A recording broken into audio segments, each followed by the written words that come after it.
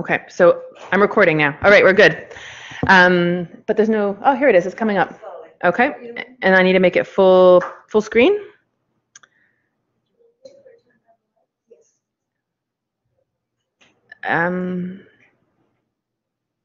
So if I want to make it full screen, okay, here we go. Oh, that's fine. So yeah, so for example, I would see a patient 1 month, and then 3 months later, their family would bring them back in a wheelchair, and I would be astonished by this because they were walking 3 months earlier, and they would say, "Oh, of course, this is just to be expected." And I would say, no, this is not to be expected that someone should lose their mobility in such a short period of time. But I didn't really have a lot of information to help guide our discussions around this. And again, so this idea of what is normal in dementia in terms of changes in mobility, and what are the various contributors that may accelerate changes over time. And so that's where part of my research is. So my focus today is, how do I make it skip slides? Next slide. Okay. First, I'll give you my disclosures, which is that I don't have any special commercial interests. I'm not funded by any pharmaceutical companies or anything like that. So I'm going to take you through a talk that's about falls in advanced dementia, and I'm going to talk about some of the challenges we have in making falls risk assessments in this population. And I'm going to talk to you about some research we're doing in this area, so a project called Ambient. And then I'm going to go on, like once you've made your falls risk assessment, what do we do in terms of preventing falls? And how is this different than the general adult population? And I'm going to specifically get to a bit of a philosophical discussion around how we balance our perspectives towards safety and then allowing people freedom of action. Because a lot of falls prevention interventions inadvertently result in limiting people's mobility. And then finally, I'm going to talk a little bit about how we are starting to see things more from a person-centered, stage-specific approach to falls rather than purely falls prevention, and talk a little bit about a project that we have in that area. So to start off with, talking about mobility and falls risk, the first thing I want to do is sort of define my terms. I'm talking here about advanced dementia, and not everybody necessarily knows what advanced dementia means. So in this context, I'm talking about people who have moderately severe to severe dementia. So these are people who are at fast stage 6 or 7. Fast is a sort of a tool we use to stage dementia. So these are people who actually need assistance with their activities of daily living. They need help with their bathing or toileting, dressing, or they are even progressed even further than that, where they're at the stage where they've completely lost their independence in this area, that they're dependent in terms of their continence, and they may be starting to lose their speech, and maybe at the stage where they're starting to lose also their ability to walk, mobilize independently. So this is the advanced dementia population. A lot of people who are at this stage of their disease are living in residential facilities like long-term care, or they're at home with in a very supportive sort of home environment. And so what we know is that dementia is a disease that affects the brain, and what people often think about the cognitive functions that it impacts. But because it's a degenerative disease of the brain, it affects all kinds of nervous functions, including the ability to mobilize. And so this is a chart that shows, it was a study of like 800 people who at the baseline, at the first time zero, did not have dementia and were mobile. And they followed them over 10 years. And those people who go on to develop dementia, whether it's Alzheimer's or another dementia, had a more rapid decline in their mobility and about over a 10-year period.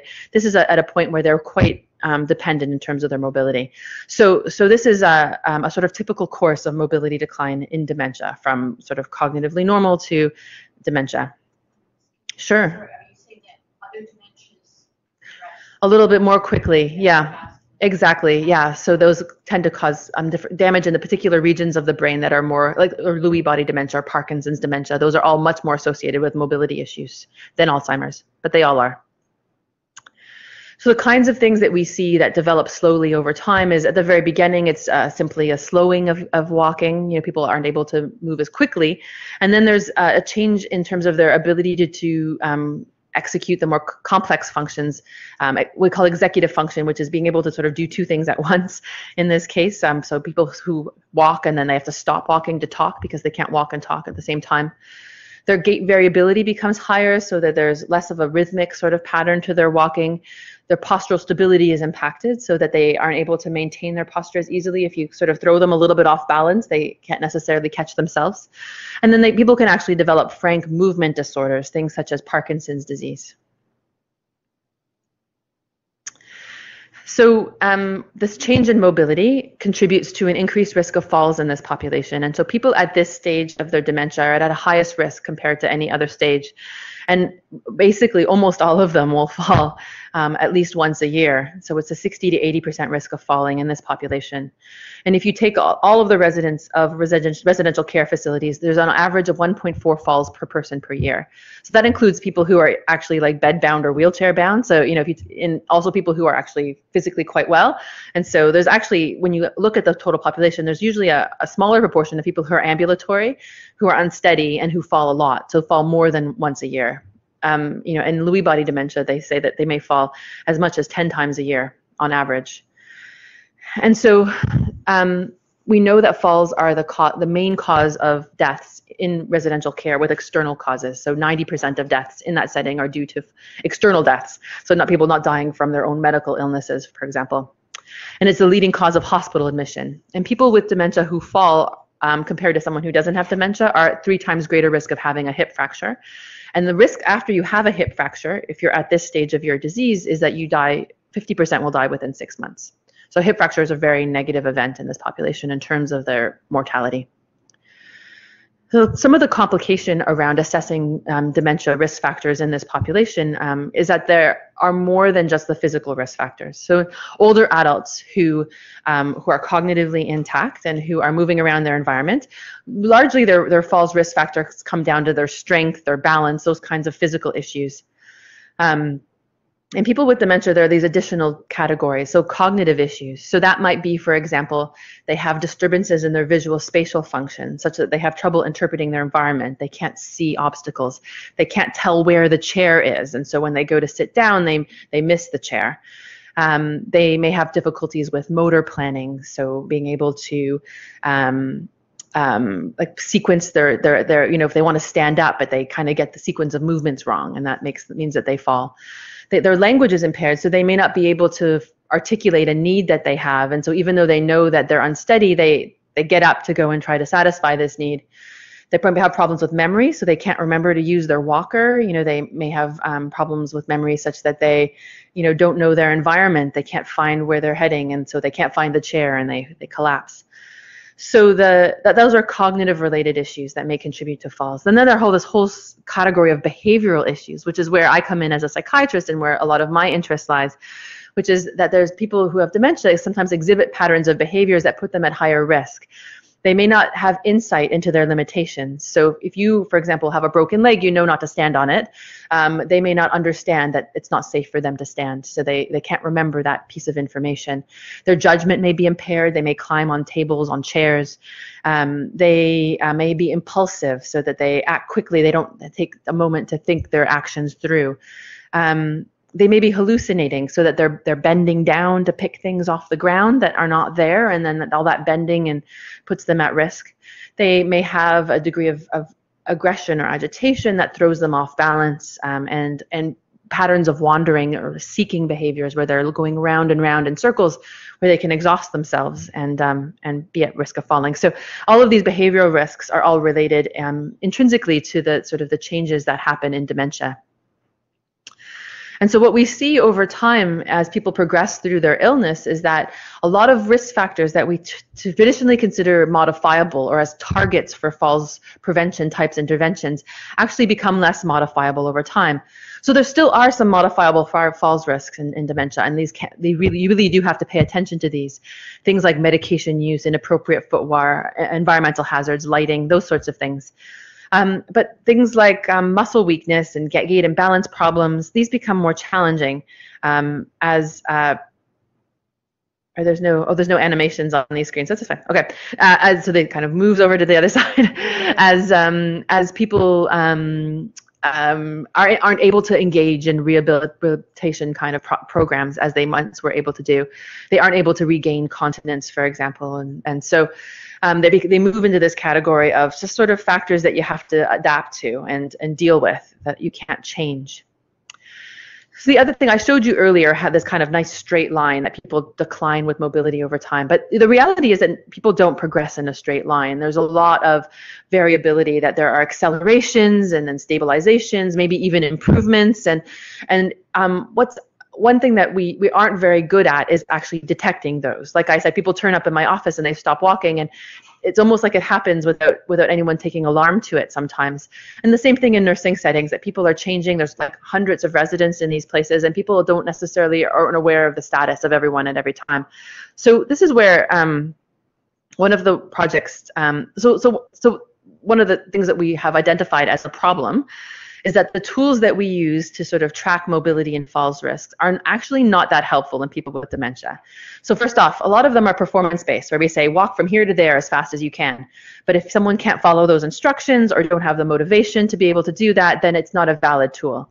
And that a lot of these tools are designed for rehab settings, you know, where the expectation is that people will get better. And they are really focused on physical performance. And we know that more than physical performance is involved in this case. And the other problem is that this population that I'm talking about, by almost uniformly by all of these tools, are identified as high falls risk. So they don't actually provide us with very much information. I can tell you that all these people are at high falls risk. And they are validated over these long periods of time. So they say, yes, these people are at high falls risk. They're going to fall this year. But you know, again, that's not information. I know these people are probably going to fall this year, but is it going to happen this week or in 2 months? And then they're often completed at very fixed points, you know, at visits to the geriatrician or at admission to the long-term care facility. And so you don't really get this sense of change over time. You can't identify these accelerations and decline. So this is the problem that we identify, the need for a responsive and dynamic falls risk assessment tool. And this is one of our projects, which is called Ambient. And so Ambient is using this inexpensive computer vision technology, which is basically the Kinect sensor, to monitor people as they move around in their environment. And from that, to be able to capture information about how they're moving. And the aim is then to collect many observations on a nearly daily basis over a long period of time, so that we can really detect changes that are predictive of either falls or some kind of decline in their physical status that we need to be aware of. And that gives us then that opportunity for intervention to understand what the triggers are. And so this is I'll quickly show you the video, but so this is for the people who are not here. There's a link to the video in the chat room section, so you can go there. And I'm gonna just jump ahead actually a bit, because there's a lot of, oh, and there's music. I don't know if give me a second, I'm just gonna see if I can mute it. The music's fine. You guys don't mind the cheesy music? No, I'll turn the music. Okay. So this is the system. It's a Kinect camera. And we use these tags that we iron onto people's pants. And we have these antennae that pick up the tags as people move past the camera.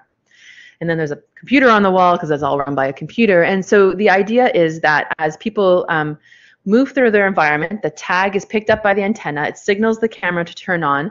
The camera captures a walking sequence. And then from the walking sequence, we can extract these mobility parameters. So here's our very slow-moving postdoc, with one thing we discovered is that people move slowly, which is good because it means we can capture more data. But this is what it looks like. So they develop this sort of skeleton that tracks their body, and then from that information, we can collect multiple episodes of walking a day. I'll go back to my presentation. So we've had this installed on our dementia inpatient unit at Toronto Rehab for 6 months. And we've so far had 20 participants. One of the limitations of our setting is that we have very short stays and we don't have a lot of beds. And so it's hard to get a lot of numbers. But so we've got 20 people so far. And 8 of those people have fallen, and so many of them multiple times, so a total of 14 falls. And so over that period, we were able to collect, on average, 51 walking sequences per person, and over about a 46-day length of stay. So on average, about 1 walking sequence per day over their stay. And then from that, we get this information, their step time, their step length, the cadence, the asymmetry of their walking, the step length asymmetry. We also can measure their trunk, how much their trunk is moving, how much they're swaying around as they move, and with something called the tortuosity, which is like how much they're kind of weaving as they walk.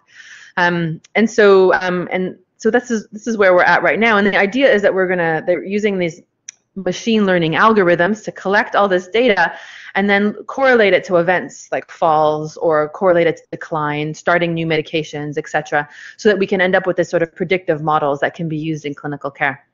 So this is a sort of initial pilot study. That's where we're at. But leaves the question, so what? So we developed this amazing system that tells us that somebody's walking has changed. And, so what are we going to do to prevent a fall? What do we know about what works in this population? And unfortunately, the answer is that we don't know a lot. There isn't a lot of very good evidence in this population. There have been a number of falls prevention interventions that have been developed for cognitively normal older adults. But when they've tested them in people with dementia, they don't work. They don't seem to be feasible in this population. And that the most effective interventions, the ones that have been shown to work in this population, they're actually quite resource intensive. They're difficult to implement. And so I'll talk about what those are in a minute. And a lot of these studies are really, even though like the studies that show some weak benefit for them, they often lack control groups. And one of the things that we discovered on our unit is that falls come in waves. For some reason, they come and go, and if you follow a group over, 3 months, you might find that they don't fall very much, but in the context of a study, if it's not, randomized and controlled, it could just be that everyone's really hyper aware of falls those 3 months because you're doing this intervention in this study.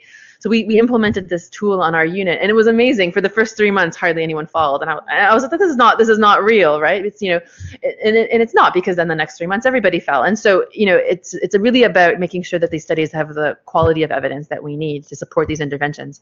And at the moment, there are very few that have that sort of quality of evidence.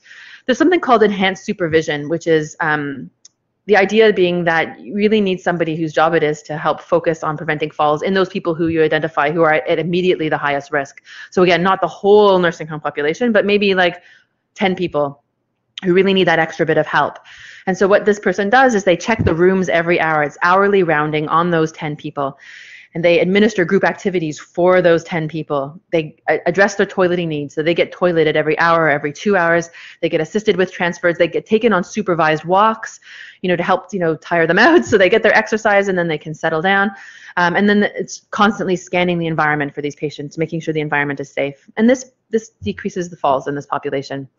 Dementia care mapping is a sort of similar idea along these lines. It's a kind of approach that's about an application of person-centered care, where you really try to understand the person and what helps and doesn't help them, and then develop a care plan. And that seems to decrease falls.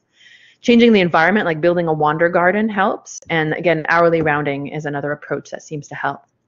But there's no evidence for exercise programs in this population, no evidence for these multifactorial interventions, although there have been a few small positive trials. But when you look at the bigger randomized controlled trials, those have all been negative.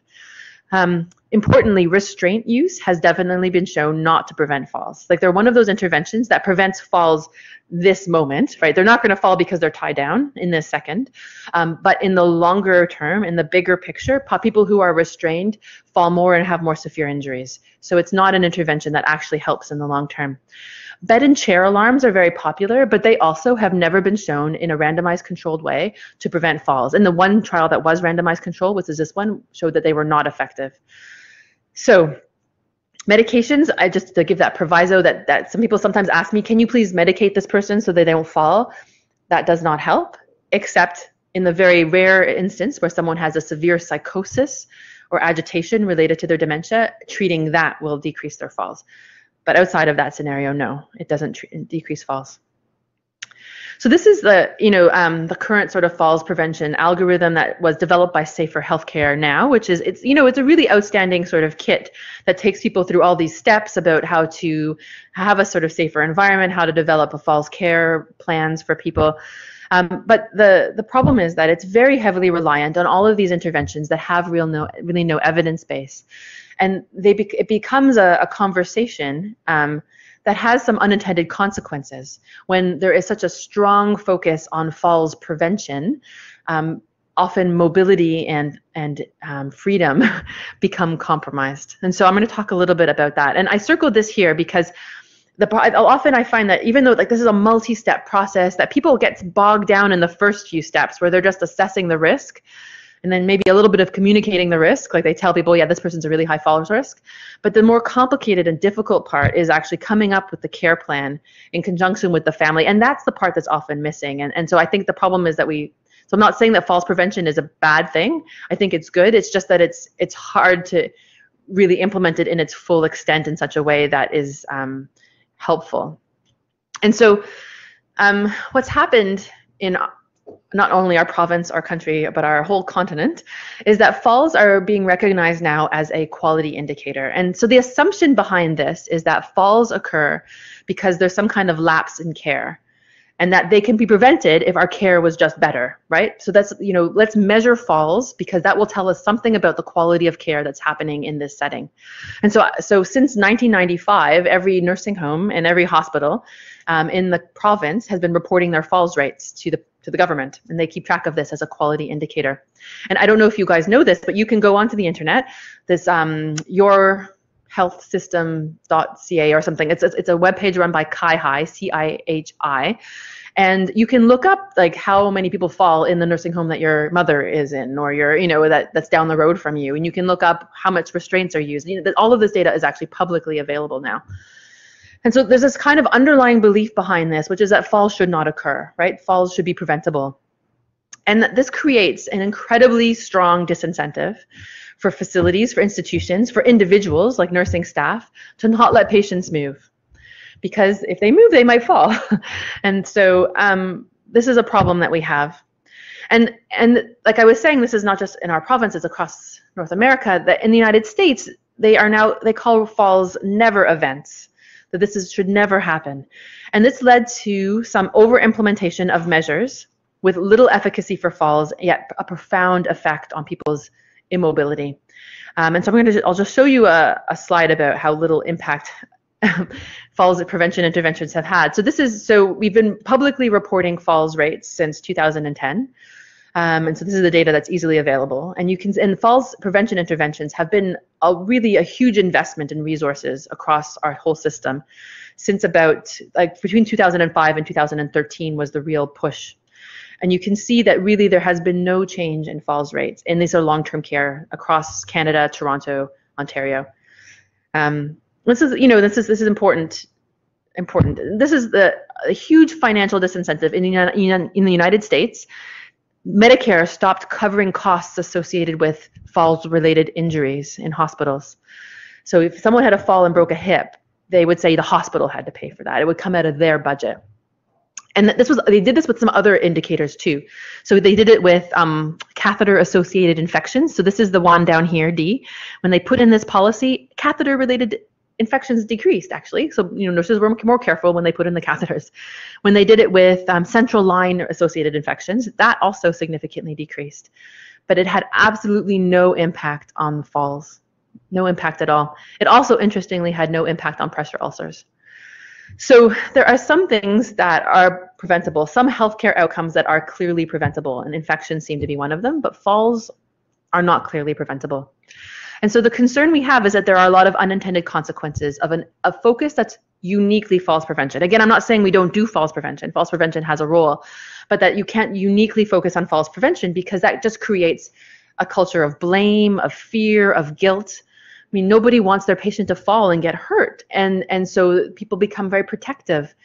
They also, this creates all of these administrative barriers. So if a nurse has a patient fall on their shift, then all of a sudden that's like half an hour of documenting that they have to do around that falls event.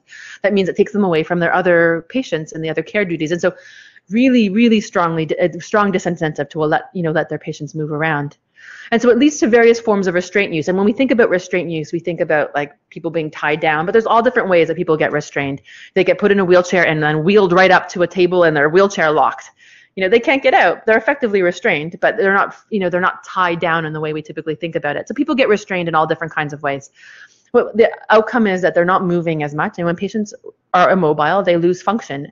And that we know that when patients lose function, that ultimately when they do fall, that fall is going to be more injurious, right? So if people are able to catch their balance somewhat, they fall, but if they really lose the ability to maintain their stability, they fall in a much more dangerous way.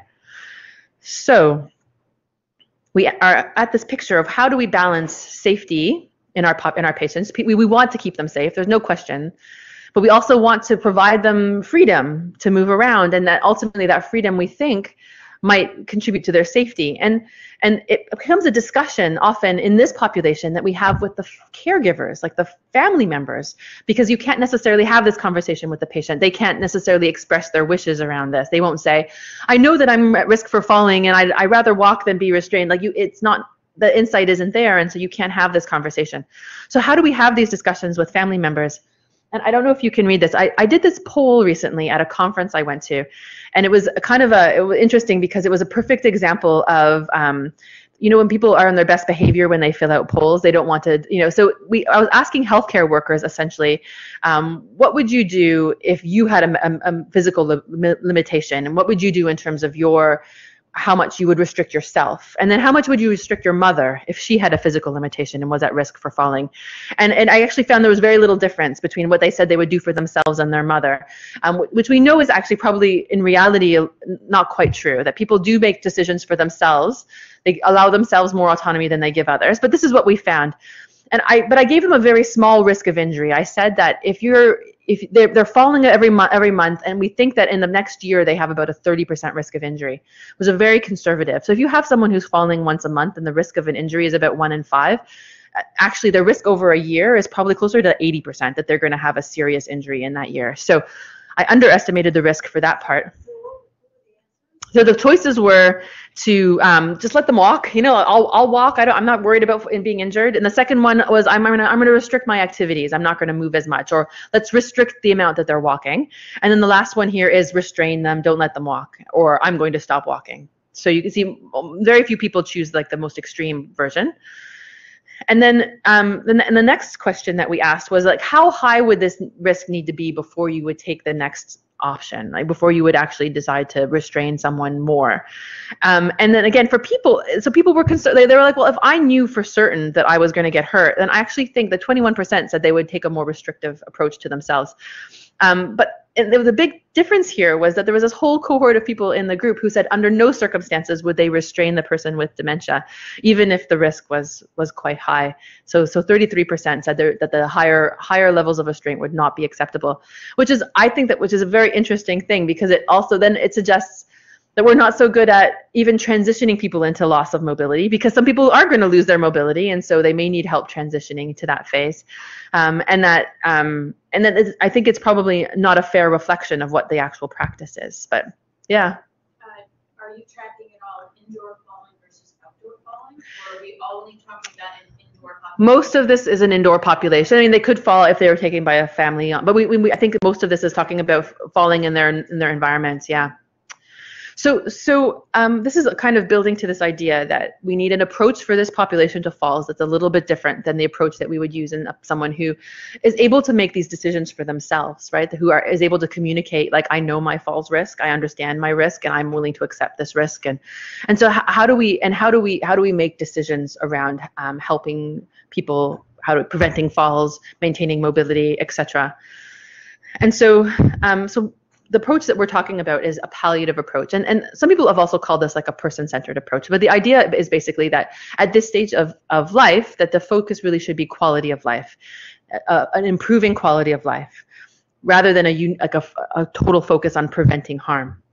And that it is through trying to prevent and relieve suffering, but that's not through, again, activities that restrict quality of life, but through assessment and treatment of pain and other problems, physical, psychosocial, and spiritual. And so what we are advocating is that falls in this population may in fact be an indicator that people are having some palliative care needs. So that especially when the falls are recurrent or severe. So, a single fall in somebody, may just be a sign that they tripped.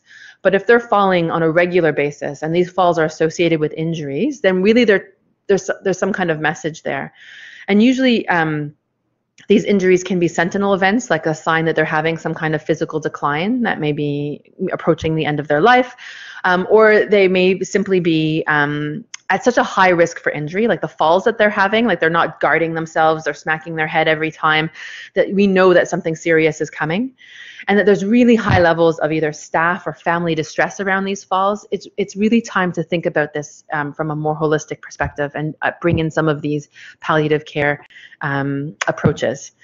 And of course, it's not falls in and of themselves, it's also falls in combination with other palliative care indicators. So people who are dementia is a chronic and life-limiting illness, and it is an illness that, especially in the later stages, really benefits from a more palliative approach.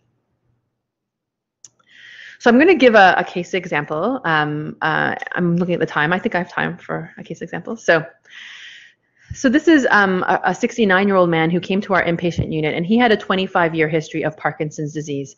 And the last 5 years was he developed Parkinson's dementia. And so he was admitted to our unit, and he came from a nursing home where he was incredibly restless, impulsive. He was running and climbing on the furniture. He was falling every day, sometimes multiple times. He was going out to hospital. He was covered in bruises and scratches. They had a helmet on him because they were so worried about him. He didn't like the helmet. He tried to take it off. They would sometimes throw him in a wheelchair and put a seatbelt on him, but he was so restless that he was sliding down, and so that was a real risk for choking. So his restlessness was a symptom of his treatment for his Parkinson's. So he had what we call dyskinesias. His body was kind of writhing. He had dystonias. So his ankles would sort of evert, so he would be actually walking on the outside of his feet rather than on the soles of his feet. And he had psychosis, where he was seeing things and believing he was in danger. He had other indicators that he had a palliative care need. So he was having trouble swallowing and was losing weight. So this was someone who came to our unit, and we identified immediately that he was having end-of-life issues in a way, that his disease had kind of come to its end, that there was no more active treatment that would help the course of his Parkinson's. And in fact, it was the active treatment of the Parkinson's that was producing these symptoms in him. And so we had this discussion with the family, and we framed the falls from that perspective. Like, so from before, the falls were very much framed as a symptom of his disease rather than as a symptom of the failure of the effective treatments for his disease. And they were relieved to have this discussion because he had had this illness for 25 years, and they knew that, you know, it would be a life-limiting illness for him. And they were waiting for someone to say, we've done all we can, you know, it's come to the end now. And so what we did was we reduced his therapy for Parkinson's because we saw that it was driving his movement, and he wasn't actually able to move anymore. He had lost the independent capacity to move. He was only being driven by his medications. And so, but we didn't just stop his medications. We managed his symptoms. We managed his pain. We managed his anxiety. And he lost the ability to walk, as we expected, and transitioned into a very comfortable wheelchair and had dramatically improved quality of life. And he actually lived for a full year after this. So it wasn't, there's this idea that if you take away active medical treatments, that you're killing someone, right? You know, you can't take away his Parkinson's disease treatment, he'll die. You know, but he lived a much better quality of life. He was able to, you know, sit in peace in his chair and interact with his family, free of all of his psychosis for a full year after that. So an example of where falls can serve as this indicator that we need to do this kind of, and then, so this is another quick case that I wanted to talk about as well, about respecting prior wishes. So this was a 78-year-old man who came to our unit. He had end-stage liver disease, and he had some encephalopathy. So when your liver fails, it starts to affect your brain. You can't think straight. And he had dementia as well, and he came to our unit. And he was very agitated and restless, and he was in a wheelchair, but he wouldn't stay in the wheelchair. He would get up and take a few steps and then fall. And he was falling every day and getting injured. And he, at the nursing home, they said, well, we think that this is his liver disease, and we're going to treat him for his liver disease. But he wouldn't take his medications. He refused to drink it. And so they started treating him with enemas. It's a way of treating the liver disease. So they were forcing him to receive enemas to treat the liver disease to prevent the falls. That was the kind of the formulation they had come to. And he would be aggressive when they were giving the enemas and hitting staff. He also had other palliative indicators like abdominal pain and confusion. And so we decided that when he came to our unit, we would have this discussion with the decision maker. And we said, well, what do you think if he found himself in this situation? What would he have wanted? And she was very clear that he hated doctors. He hated hospitals. He would he would have been horrified at the thought of being having forced medical interventions. And he was kind of in his own way showing he was horrified by this, right? And so we just continued these active treatments for his liver disease, knowing that, that he was probably going to die. But that the sort of the burden in terms of his quality of life of continuing these forced treatments was, inappropriate. And so we managed his symptoms, we managed his pain and his anxiety, and he wasn't agitated anymore, and he wasn't restless. And he, was in and out of consciousness as his liver disease progressed, and but he was able to interact with his family, and he enjoy meals and listen to music, and he died comfortably about 1 month later of his liver disease. So there's another example of, we focusing so much on the falls rather than seeing the bigger picture. and that falls prevention as a sort of activity can sometimes do that now, that our resources and our attentions are being diverted away from the bigger picture. So the idea behind a palliative approach to falls is that we find a way to foster an organizational culture that allows the discussion of palliative care approaches, that you can bring this up, in your setting without getting shot. We think there are palliative care issues here, and that we find ways of identifying the palliative care issues and needs, and that we are able to have that discussion with the decision makers that frames falls as well as all the other things that we've identified in a sort of palliative way. And then once we have that approach is sort of validated by the decision maker, then we have to complete a really good palliative care needs assessment and implement a palliative care plan. And so we're in the process of developing some tools that will help to frame falls in this setting, and evaluating whether approaching falls in this way actually will improve outcomes.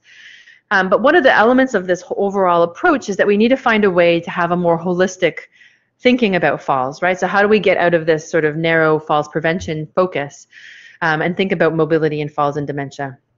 And so this is a project that I have a postdoc who's working on, which is developing a staging tool. And so the staging tool, the primary real interest is developing a tool that facilitates this conversation. What is it that this person would have wanted? Where are they in this continuum? Where are they going? Are they at a point of transition? And that this tool is multidimensional, that it's not just focusing on their abilities, because you can have someone who walks quite well, but who's falling a lot and is at really high risk because they're doing things like climbing on tables and chairs.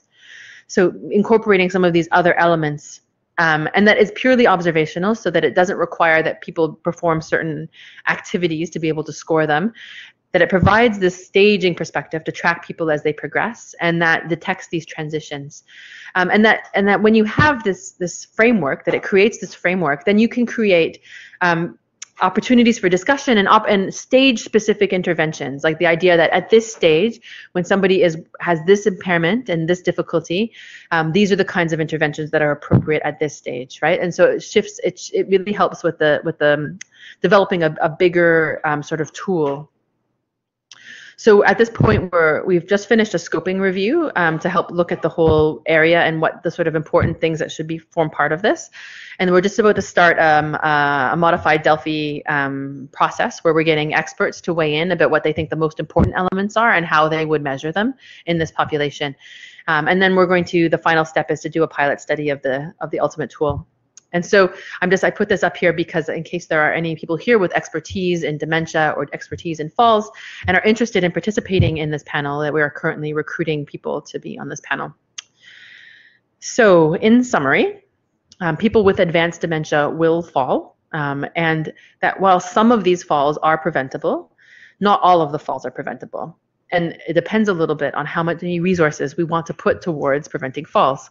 If every patient had a caregiver standing holding their hand, then certainly there would be a lot less falls, but I'm not sure that's a realistic deployment of resources. So falls will happen if people move, and moving is important. So we need to have some kind of stage-appropriate preventative interventions, and to sort of consider falls as a symptom that can be managed. So the idea is to not come up with falls prevention plans, because the falls prevention plans fail all the time because people fall, and then it just becomes a source of failure for a team, right? You come up with falls care plans, and when somebody, and so then it encompasses not just what happens before a fall, but what happens after a fall. What is it that we need to do to care effectively for this person? And so then how do we then start moving towards resolving this tension that exists between the safety, wanting people to keep people safe, but then allowing them mobility and freedom of action. And so that's the end of my presentation. Thanks. I'm happy to take questions, yeah. Yeah. Mm-hmm.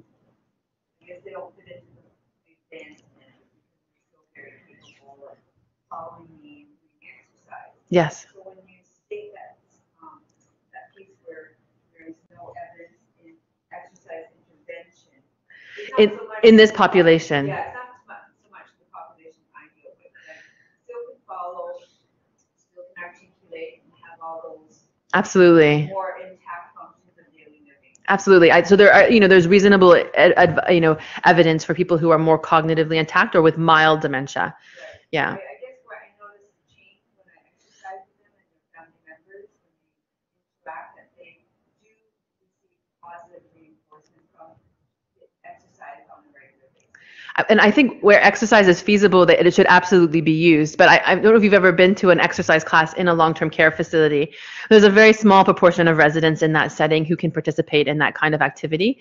And then some people will get one-on-one physiotherapy to a very limited extent, what's available under our current funding models in our province. So they'll maybe get a physio visiting them for 20 minutes once a week. And then even at a point, they can't even participate in that anymore, because they won't, the physio says, let's get up and go for a walk. And they say no. And, so that there's, that there's often a limit even to that. Yeah. But I agree, exercise where possible is an intervention that definitely, and so I think I see exercise as this promoting mobility, right? That anything that promotes mobility, in my opinion, is reasonable. Yeah.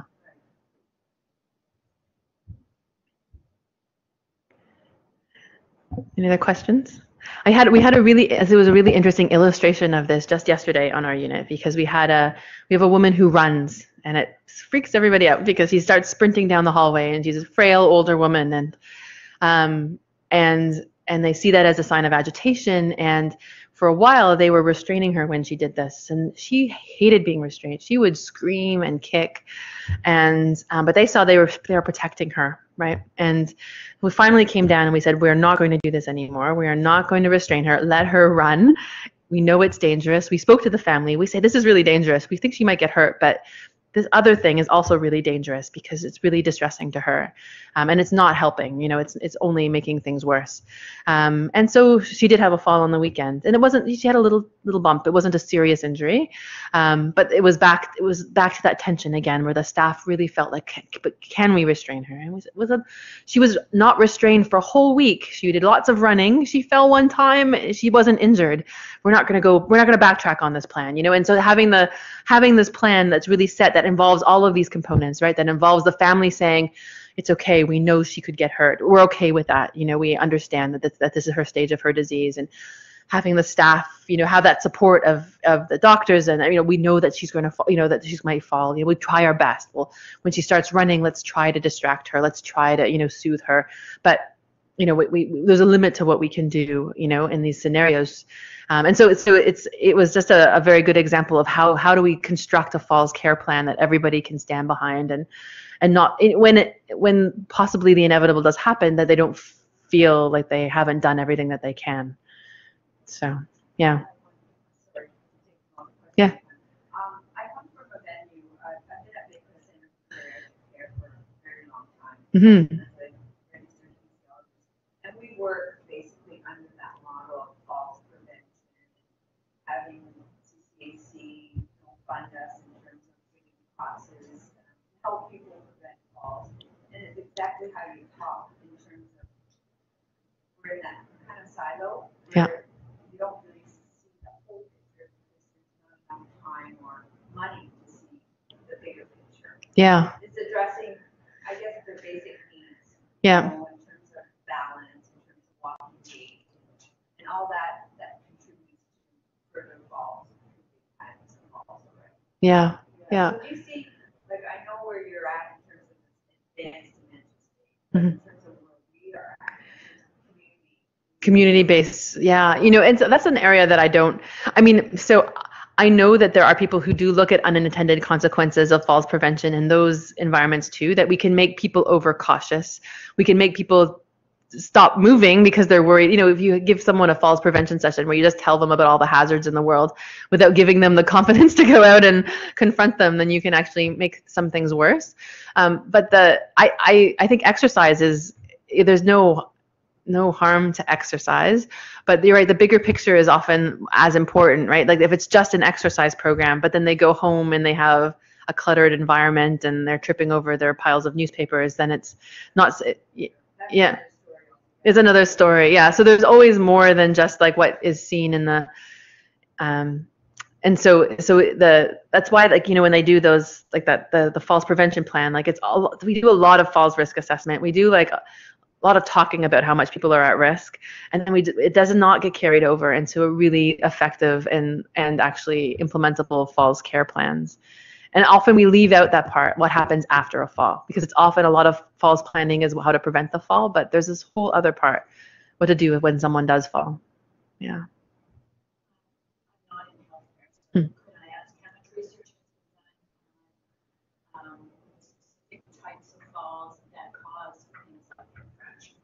Right. Like the nature of the fall, like whether, yeah. There are people who do that kind of work. Yeah. Preventing injuries, yeah. So that's like a whole, so it's really interesting as I had this conversation with someone from Health Canada, and they said, we kind of regret doing falls prevention. We think that we should have done injury prevention, because again, so like falls prevention is a really hard target, but injury prevention is a little bit more concrete, right? Which is more like a harm reduction approach, right? Like, so if people are falling, how do we make sure they don't have injurious falls when they fall? So there are researchers who look at the mechanics of falling, and what, and there's one in British Columbia, Steve Rabinovich, who has this amazing project where they watch videos of people falling. They have a nursing home where they just like watch and watch. They've collected hundreds and hundreds of videos of people falling and recorded what happened, and modeled the fall, and why is it that this person broke their hip and this person didn't, and those sorts of things, and why is it that people fall, and so yeah, so they do that, and I'm sorry I don't have off the top of my head the data, but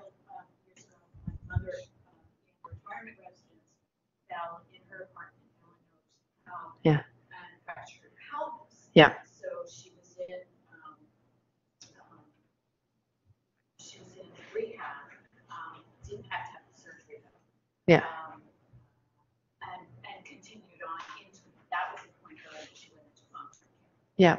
Yeah, and these are those kind of turning points for people, and we obviously want to prevent injury and prevent that if we can, but once they're in long-term care, I think that the focus has to shift a little bit, that it has to be about their comfort and their quality of life, and I think that's where we're falling down. Yeah, exactly. Thank you very much, and that's a perfect note to end on, because I really felt you were emphasizing quality of life, which somehow has gotten lost in that discussion on the phone. Yeah. It's great to see that you brought that back up to the front to help me make those as positive as possible. So thank you. And thank you, everyone. Yeah, thank you. Stop recording.